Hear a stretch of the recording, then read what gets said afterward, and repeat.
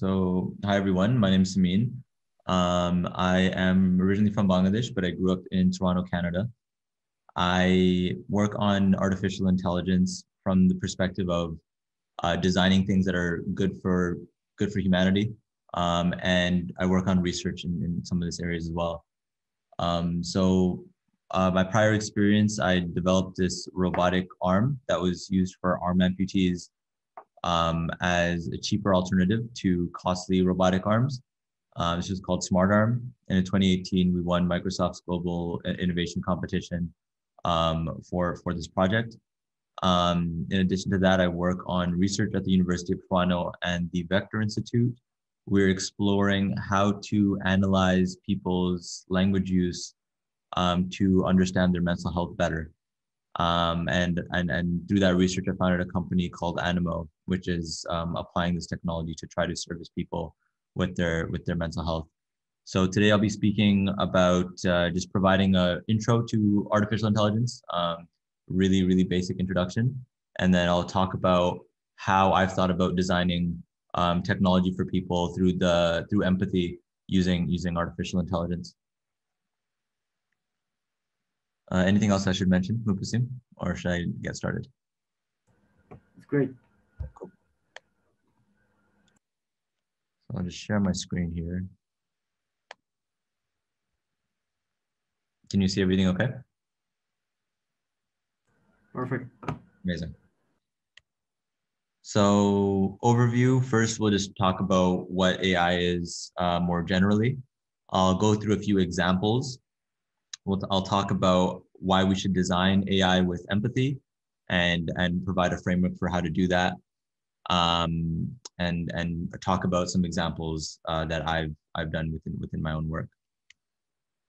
So the first thing is, what is artificial intelligence? People think artificial intelligence is like robots that are going to be just like humans, and will maybe take over the world or something like that. The way we think about artificial intelligence mainly now is between artificial narrow intelligence and artificial general intelligence. And narrow intelligence, we can think about applications of artificial intelligence that are specific to some sort of task. So for example, on your iPhone, you have Siri that you can use for specific things on your phone, like playing music, checking the weather, simple commands that your phone already does to provide you information. And so it's very specific for that kind of thing. Same with Google Homes or Amazon's Alexa. And some other applications are even within social media. So with Instagram, for example, when you are in the Explore tab and you're seeing new pictures and posts, that's artificial narrow intelligence, because they are trying to provide you the picture that they think that you will want to look at the most, want to click and like the most. So this is a very specific task, but that is actually artificial intelligence that is running those platforms. On the other hand, there's artificial general intelligence, and that's kind of what a lot of people think about artificial intelligence more broadly. It's that it's capable of doing things very generally, just like humans are. So, you know, there are movies like The Terminator, or in Star Wars, of those robots that act just like humans, can understand emotions. These are sort of capable of a whole bunch of things that we as humans can also do. So for this talk, we'll be specifically focusing on artificial narrow intelligence. General intelligence is a much sort of bigger problem, and maybe we'll chat about that again some other time. So as I mentioned, there's the examples with narrow AI around Google Search, Amazon, Alexa, and Apple Siri.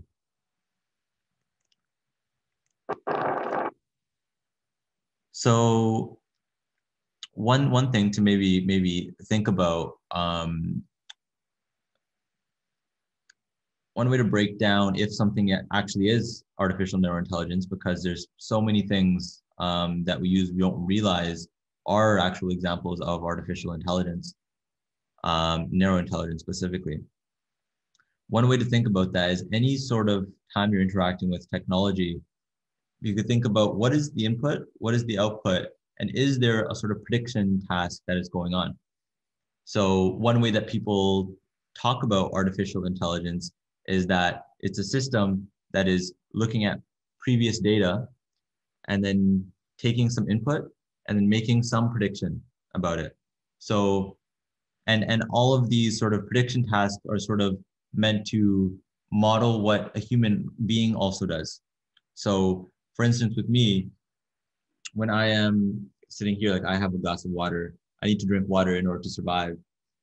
When I first see this glass sitting on the table, I'll process the data with my eyes, and I will think what is the best way to pick this up. And maybe we don't think about this, but our brain, our muscles, our body will automatically do this. And what's happening is our brain is making a prediction that based on the shape of this glass, the best way to hold it is like this, using this kind of grip. So I make a prediction and I do this. Similarly with robots that are being trained to do things like pick up objects, it's a similar sort of system where they're trying to make a prediction based on the shape that they see, based on the data that they're getting visually. One example that is most common that we don't think about is Google's search engine, which I'm sure everybody uses. So when you think about it, the input there is, instead of it being visual, like it is for me picking up a glass, the input is going to be text. So you might type in, how big is the Earth? And then when you look at the output, as you can see on the slides, you'll see a bunch of links come up. And the output is actually the order and type of link that's put. Google specifically puts links in that order. And what they're trying to do is find you the answer to your question or the most relevant website to what you searched to help you find what you're looking for. So in this case, it's a prediction task that they're doing. They're trying to help you predict what is the best answer for your question, or what is the most relevant website for what you are searching for. Similarly with, and again, this is sort of modeling what humans do. If I'm to ask, Mubtasim, what is the best restaurant by the University of Toronto, he's going to maybe think about a few that come to mind that are the top three maybe, and then think about, okay, what was the tastiest? Maybe what is the cheapest? And then he'll tell me what the top three are. Sorry? The brown truck. The brown food truck. So similarly, just like that, he is operating like a Google search engine and making a prediction task based on input of what I'm telling him and putting that out. So artificial intelligence, just like this example with Google search engine, is trying to do something that humans are doing, but doing it through computers. So one thing that might be good to think about, so if you're watching this talk, I'd recommend pausing it at the end of this. Think about one example of AI in your life that you might not have realized. So think about different kinds of technology that you interact with, maybe apps on your phone or websites that you visit. Think about where there is data being input, what is being output, and maybe in between that input and output, is there some sort of prediction task going on? And that prediction task will be based on that artificial intelligence that's trying to find patterns and relationships between information. So feel free to pause here and maybe think of an example, and maybe share that with a friend, and then you can Google it, and maybe your example is using artificial intelligence. So next up, that was just a brief introduction around what AI is and how you should think about it in the real world. The next part of this, I want to talk a little bit about design thinking. So design thinking is a framework for how to go about designing new ideas to problems. And it's a framework that I try to apply with any of my startups that I've run. And it's a good way to drive creative new solutions through empathy. And I'll go through specific examples of using this framework for artificial intelligence. So the main idea is you want to first figure out some sort of problem that someone is facing, and that's going to start with empathy. So what is a problem that somebody is going through? Whether that's accessing information. So like with Google, people they felt like it's hard to organize all of the information online into an easy way, and so they felt like people could benefit maybe from having an easier way to access information. So that is one example that started off with empathy. And then you would go to clearly defining the problem. So again, with Google's example, it would be getting people the right information when they want to search it up. And then you would go through ideating. So it's like generating some idea. So maybe in their case, they're like, okay, maybe we'll write a website, and it has a search bar, and someone can type something in on their keyboard. And then you prototype. So maybe you get a developer, or you maybe make a mock-up. Maybe you just draw it on a whiteboard or a sheet of paper just to come up with an idea of what it's going to look like. And so they decide, okay, we're going to put the search bar in the middle of the screen, and it's just going to have a button that says search. And then you want to test it. And so that would mean putting it actually in front of people and allowing them to use it, and then seeing, does it actually solve their problem? And then that goes back to empathy. So now you're talking to the person again, and you're seeing, does this actually solve the problem? So that's the framework. We're going to walk through one example. So for instance, I have a friend of mine, her name is Annalisa, and she's a congenital arm amputee. So she was born without her left hand. And so you can see just her residual limb on her left arm. And so when speaking to her as an amputee, it's difficult to pick up objects. Picking up a glass suddenly is not possible. So this is obviously a difficult problem. When I spoke to her, and again, this is thinking about the empathy, she explained the situation she was going through, and she helped me define the problem, which is the next step, step 2. So she said that the prosthetic that she has right now, it's very simple. There are no electronics, but it costs $900. So you can see on her arm, there's sort of this brown prosthetic that's just slipped over. And she showed me how it works. It's expensive. It's $900. All she can do is she can take her phone and slip it between the prosthetic and her residual limb. So it's not very effective for doing too much.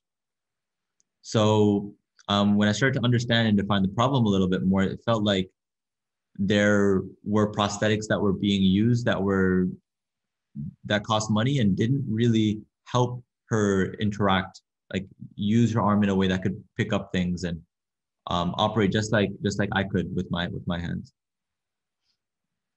So in defining the problem, it looked like there are actually some robotic arms that are out there, but they're really, really, really expensive. So arms that could, pick up a glass, but are very expensive. And usually they're only powered by shoulder joints, and they do provide increased functionality, but again, they can cost hundreds of thousands of dollars. So getting a bit more into defining the problem before we start to get into the third phase, which is the idea. When we think about this, when somebody does get a robotic arm because they're maybe born with an amputation or they got into an accident and now they're missing an arm, the reasons why it's really expensive, and maybe you can also pause here and try to think like, why are robotic arms so expensive? What is the main reason that makes them difficult for amputees to purchase? The reasons that we identified when we went to defining the problem a little bit more was that each case of arm amputation is really different. So maybe you're born without it, or maybe you get into an accident. Maybe you lose your limb up here, maybe it's down here, maybe it's above your elbow. So what does that mean? That means the nerves are going to be damaged in different places, and it might require neurosurgeons to get involved and to implant nerves in those places. So it's really expensive getting doctors involved.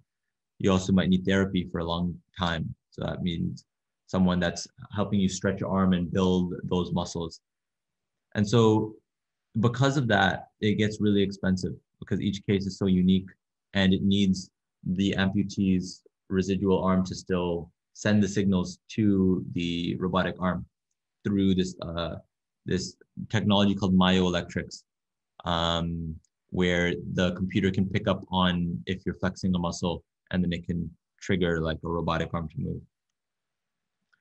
So one idea for solving this problem is, as I mentioned before, when we think about me picking up this glass, I'm looking at the glass through my eyes, and I'm sort of seeing that it's sort of this round shape.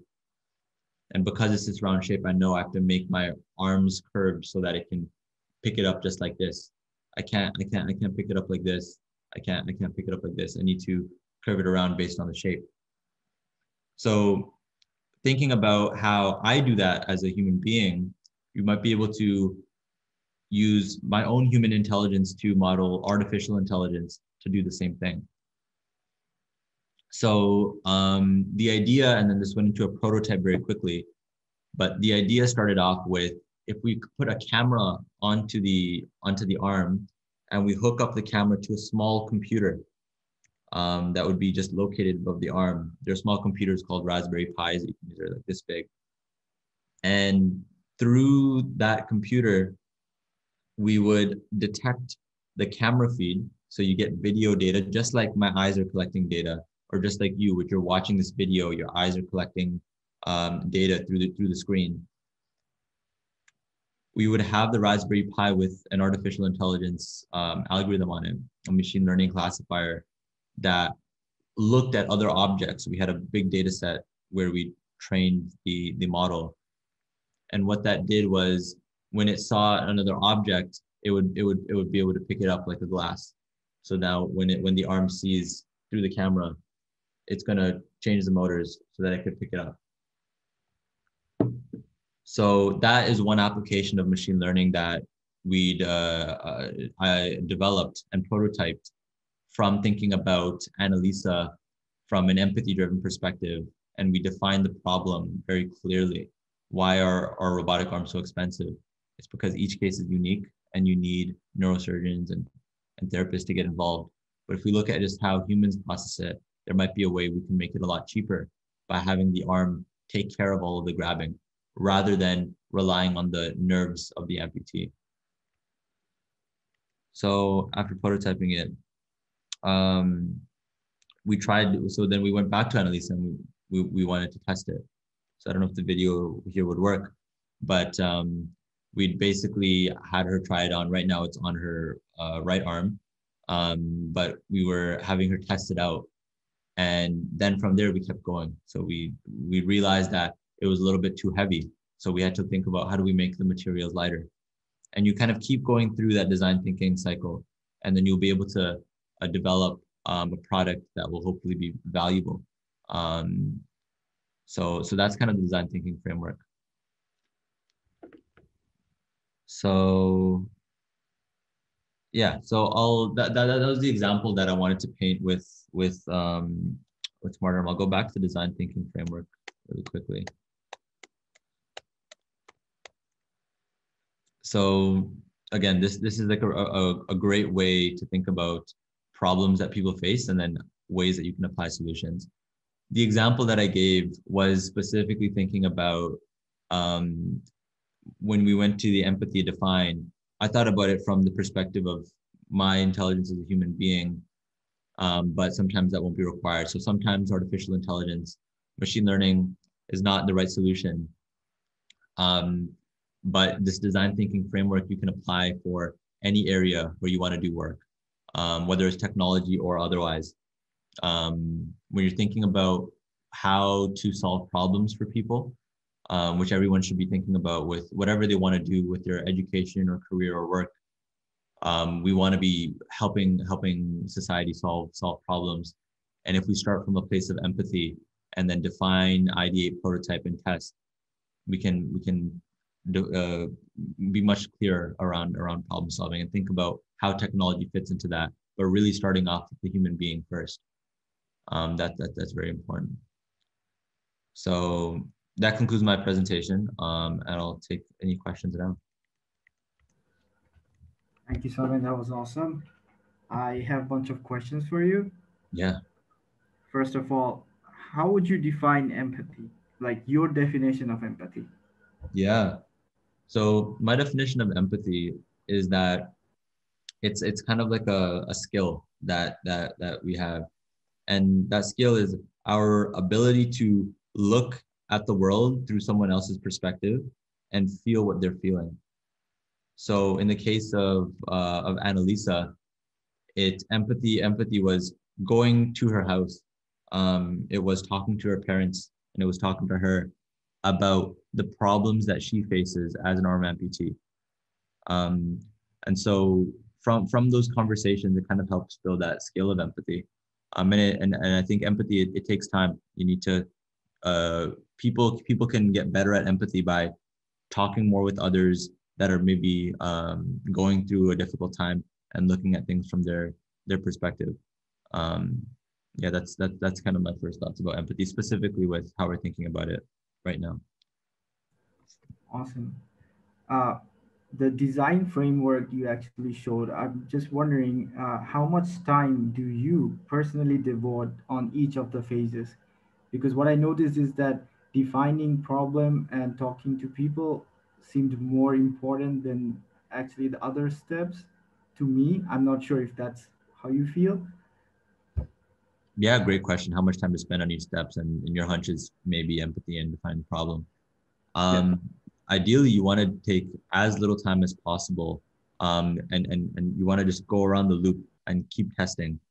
But um, first, I think relative to the others, I think your hunch is right.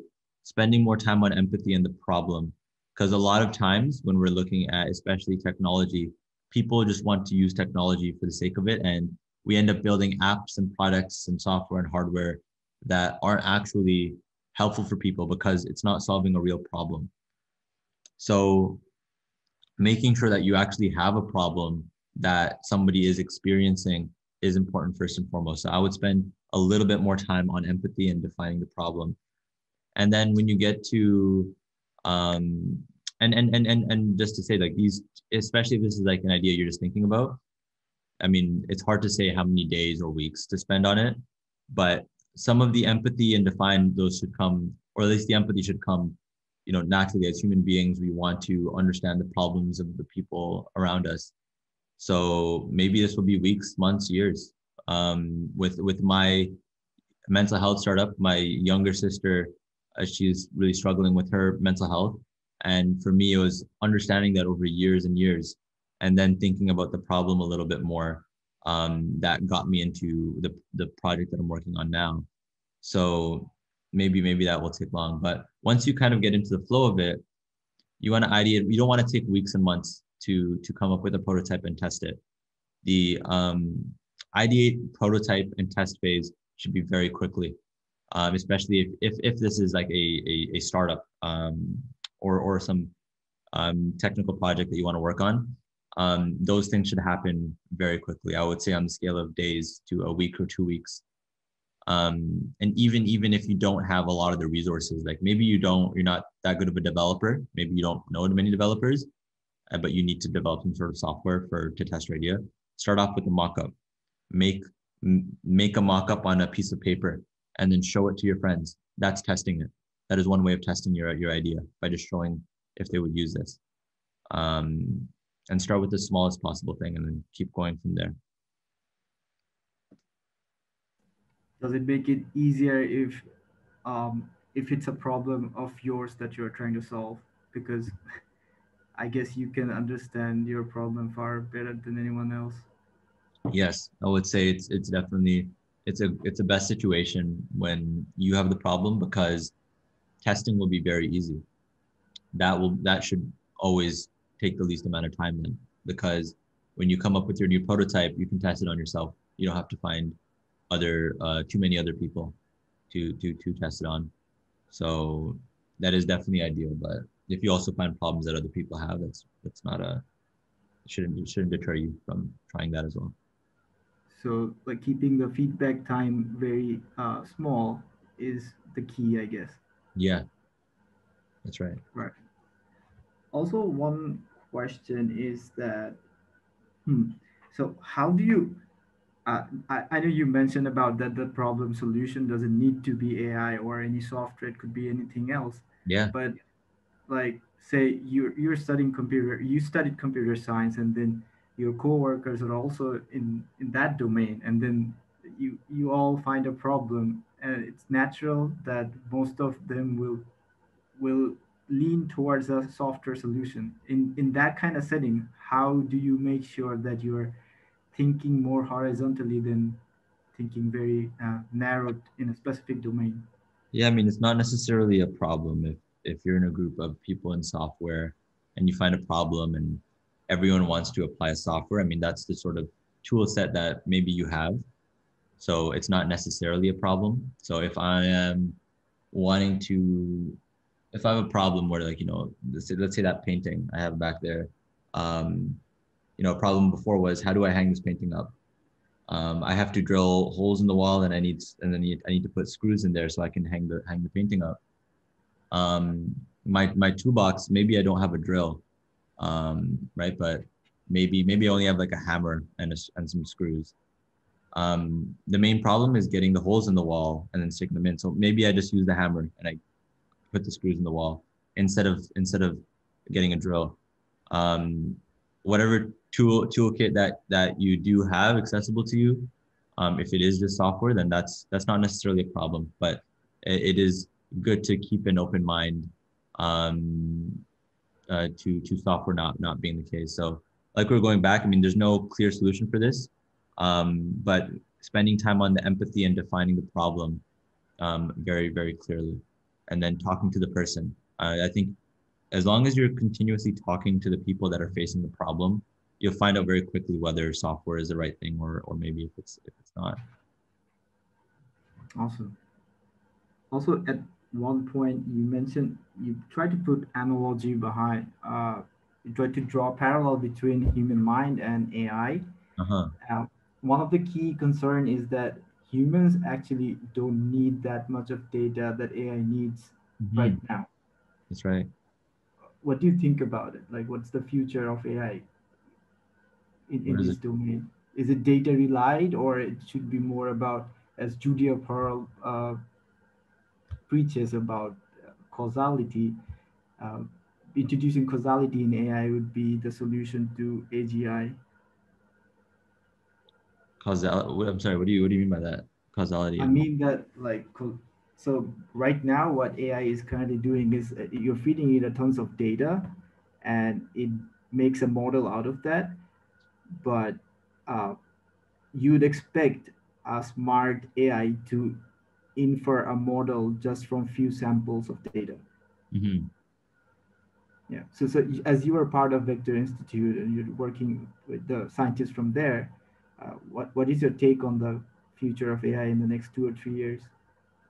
yeah, it's really difficult to say in terms of how AI might advance to get as good as humans on some tests. So I had a conversation with a friend. His name is Samir. He's also from Bangladesh. Who just completed his grad school in computational linguistics from the University of Toronto.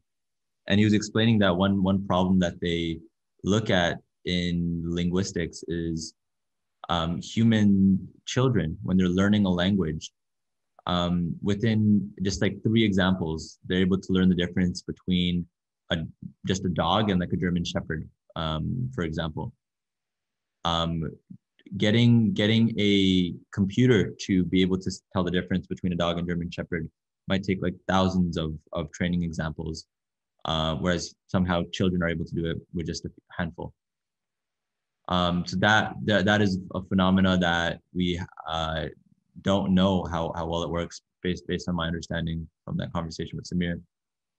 It's difficult to say how we how we will do on that in the next few years. I really cannot say. But one thing that might be of interest, for a long time, people thought it'd be really difficult for getting a computer to even get better at recognizing images, if provided one. So for example, if I take a picture of the street, getting a computer to recognize all the different things from the cars to the people to the signs to the trees to the buildings.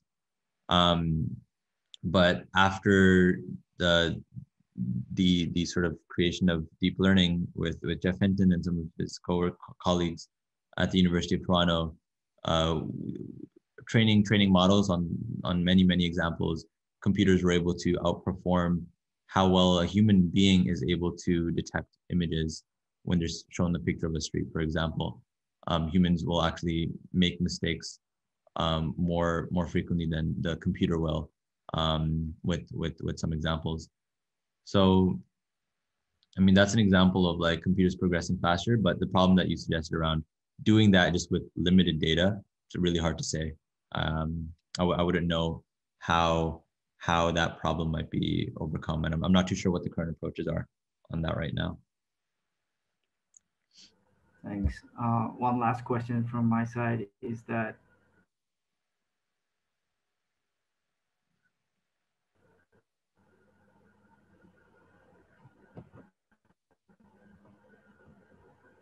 Right, was there a question?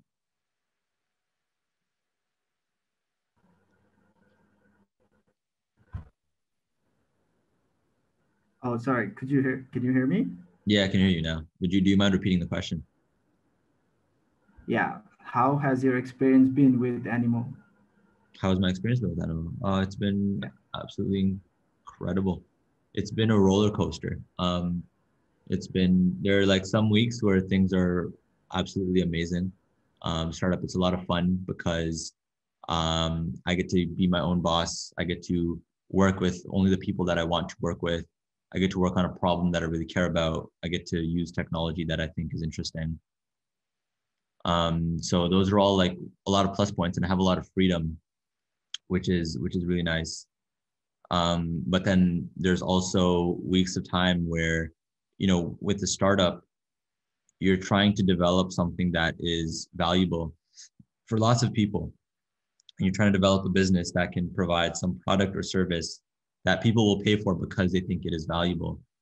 The difficult thing is you are doing that with a lot less people, a lot less money, and maybe a lot less brain power than a lot of the larger companies. So with developing any kind of, especially with a technology startup like Animo, there are questions around, well, why wouldn't Google or Microsoft be able to do this, because they have thousands of employees, they have billions of dollars. Why couldn't they just do this? And then why would it be important for you to? So during times like that, I mean, answering those questions are difficult with any startup. Um, so times like that, it's where the challenges become really apparent. Those are times where it's especially difficult.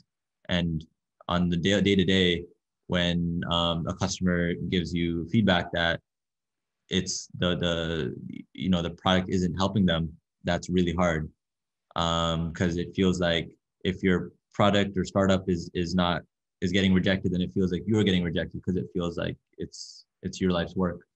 But at the same time, when you have customers or users say that your product actually really helped me, especially with Animo, when people say that it actually helped them with their mental health, it's very rewarding. It's incredibly rewarding. Um, so it's been very up and down, but um, I'm generally feel very grateful because I get to be responsible for how I learn about new technology, about business, about people, in my own way. So I kind of like that ambiguity. It's also very creative because you have to come up with how to approach problems when there isn't a clear solution for it. So the creativity I really enjoy as well. So yeah, last thing I wanted to mention also before I go, this design thinking framework was taught to me by a professor named Dr. Ishtiaq Ahmed, who started the first human-computer interaction lab in Bangladesh. I would highly recommend anybody that's interested in design thinking or ethnographic research that's focused on identifying problems from the human-centered perspective, from empathy. I would highly recommend that they look into Ishtiaq Ahmed and his lab. They do some very, very amazing work. Awesome. Does anyone have any more questions? Okay, I guess we're good for today. Thank you for joining us, Samin. It was a very insightful workshop, especially the design thinking part and how it connects with AI and all. Sounds good. Yeah, thank you for having me. And for anyone that is watching this, it'd be great to get some feedback on what you felt like you learned from this. What was the most valuable thing for you? That would be helpful to know. So if you drop it in the comments, that would be great.